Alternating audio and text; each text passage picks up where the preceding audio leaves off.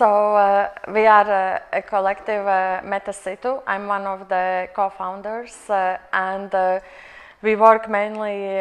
with what we call future tactics, and in fact we're quite like globally operating art collective, and the way we build alternative Europe is thinking about the future of the cities and incorporating a kind of like a global issues in that thinking. So I don't know if the formulation building alternative Europe, it's more like building alternative world in terms of cities.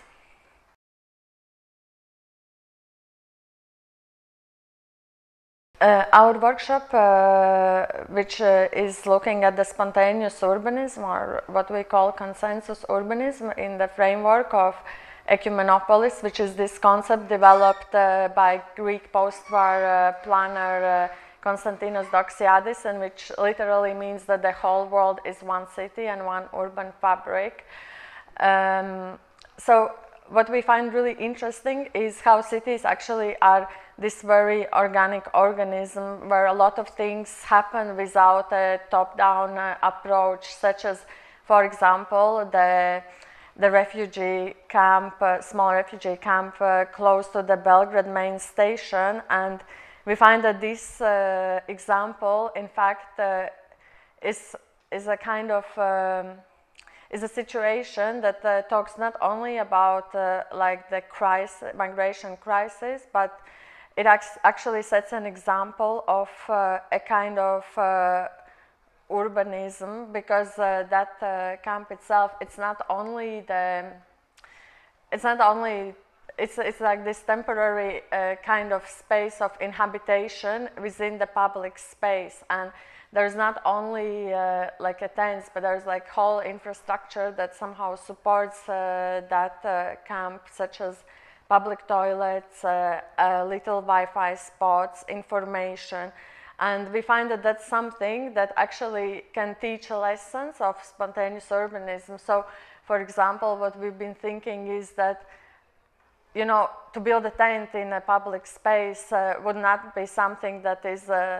kind of legitimized, but now, because there is this situation, a homeless person can also join that community, and there is a kind of opportunities or possibilities for that to evolve into a new forms again, or like what's going to be the legitimacy after that is gone.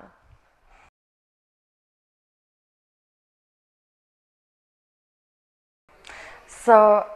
TRANSEUROPA Festival is quite a unique place, and I mean, we've been quite overwhelmed with meeting so many interesting people, and also we engaged in a few workshops that were absolutely amazing. And I think, first of all, what we will take with us is going to be new collaborations, but also new ideas, and in fact, some quite practical tools that would help our practice, and also like in terms of creating a future cities.